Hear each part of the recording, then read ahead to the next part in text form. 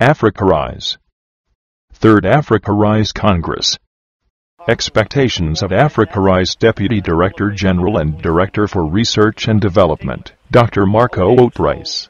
It's going to be a very exciting event, I think, because we will have three major topics. The first one is, of course, rice science. What are we achieving together in Africa with our partners and also with our partners outside Africa? So we're going to talk about rice varieties, rice breeding, rice agronomy, closing yield gaps in Africa's rice fields, but also talking about institutional innovations, and in particular also the use of information and communication technologies, use of videos, rural radio, to move knowledge out there to the field within a value chain context. So that is going to be a very exciting part of the Congress, and we have already received 360 abstracts, of which we have accepted about 250, either as a poster or as an oral presentation. One other exciting event will be the launching of the book that AfricaRice and partners have been working on, published with Kabi, called Realizing Africa's Rice Promise.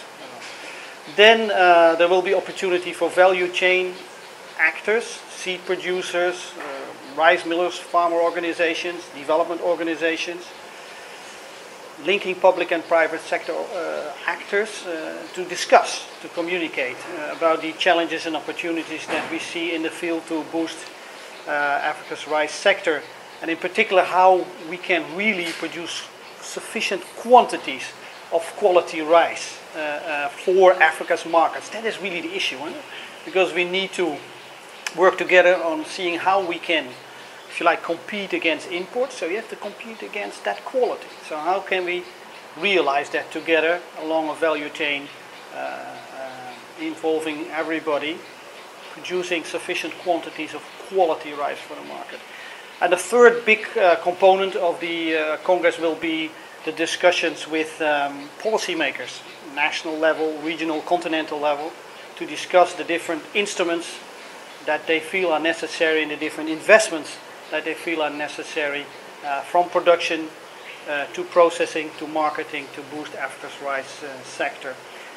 Then, of course, we have the field day that our Cameroonian colleagues are organizing with CEMAC, so that will give everybody an opportunity to learn more about rice in Cameroon and in Central Africa in general. And then very importantly, the last day of that week, so that is going to be the 25th of October, we will organize the global forum of the Global Rice Science Partnership with IRI.